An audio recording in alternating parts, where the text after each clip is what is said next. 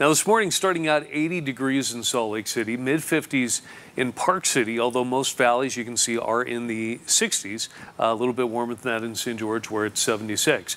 Now things quieted down overnight, but we still have some showers going in western Utah. There was a thunderstorm rolling through Tooele Valley over the last couple hours. It's made its way just south of Rush Valley heading down toward Vernon, but it's breaking up a bit, even though some of that rain is moving over the mountains into Utah County.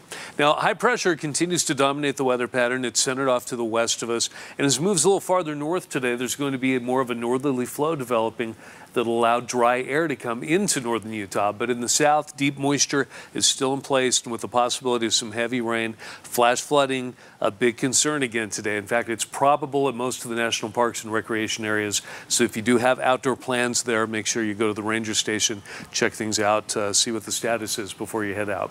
Now in Salt Lake City, we're going to warm up to 99 this afternoon, still a little bit above average for this time of year, so almost as hot as it was yesterday.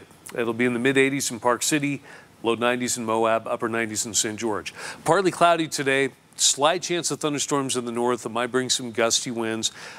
Any rain would be most likely along and over the mountains, and then possibility of some heavy precipitation out of the storms in eastern and southern Utah this afternoon and evening.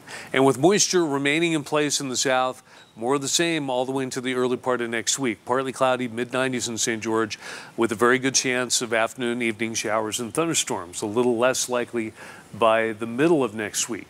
Temperature will stay in the mid to upper 90s most of the next several days. And in northern Utah, we're going to be drying out tomorrow. Sunny and hot. We'll hover near 100 this weekend.